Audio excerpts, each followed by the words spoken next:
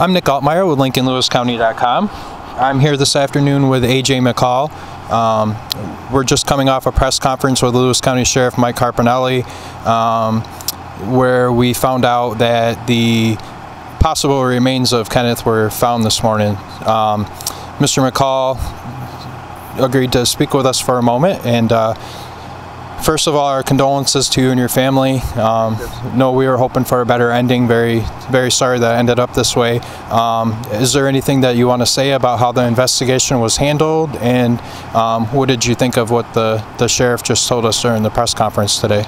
Well, first of all, we want to thank all of the family and friends and people that we didn't even know that came and helped search and sent us, thoughts and prayers throughout. I'm disappointed with the way that this case was handled. As he said, they pulled out after 4 days. The Sheriff's Department pulled out after 2.5. They really didn't give it much time. They didn't follow a timeline like they should have. We asked for tracking dogs to come in. They didn't come in. The state police offered help, and they were told they didn't need it, and they have a lot more resources. We asked about Fort Drum, which is right up the road. Maybe they couldn't help, but they can't say no if they're not asked. He mentioned today that the Sheriff's Department's found the bones of my son, because that's what I have now, but it was forest rangers that actually found him. And they really dropped the ball. And I've been, trying to be politically correct, but I'm not anymore. They did not do right by my son, and had they done more in the beginning, he might have been found 5 months ago. Okay.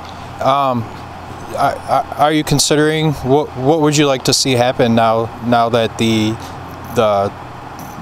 case is coming to somewhat of a closure?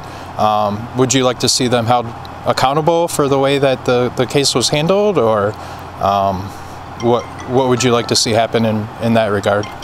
I haven't even thought about that. Our goal was to bring Kenny home, and we had to do so much by ourselves, organizing searches, getting the word out, letter campaigns, making signs up for hunters that might be coming up from out of state or out of the area to know that somebody's missing. Our goal was to bring him home one way or another. We found out what happened to him. It would have been nice, of course, that we wanted to find him alive, and we hoped that he was out there. But at least we do have, closure that he was found. And it was our understanding that it was actually a hunter that came across Kenny's bag and ID and keys and things late yesterday afternoon, which led to the search of this area this morning, which ultimately led to the discovery of his remains. So it was a hunter that possibly seen a sign or something like that. Yep. And this area was an area that I mentioned frequently, and I had asked why it wasn't being searched, and I was always told that he couldn't have gotten this far. And then I drew up a timeline that pointed out he most certainly could have gotten this far, but they never searched up here because they were told, the forest ranger said they were told by the sheriff that he couldn't get this far, so they didn't search. And lo and behold, this is where he was. And they didn't tell you, but he was only 300 feet from the road.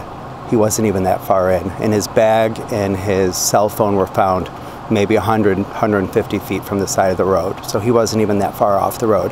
If they had come and searched it at all, he would have been found, or his belongings would have been found. And we're here at the Nelson Road, Aldridge Settlement Road intersection area over here in the town of Diana. This is almost 4 miles from where the original search was taking place over on the Tid Road, correct? Yes, just about 4 miles, a little over 4 miles away.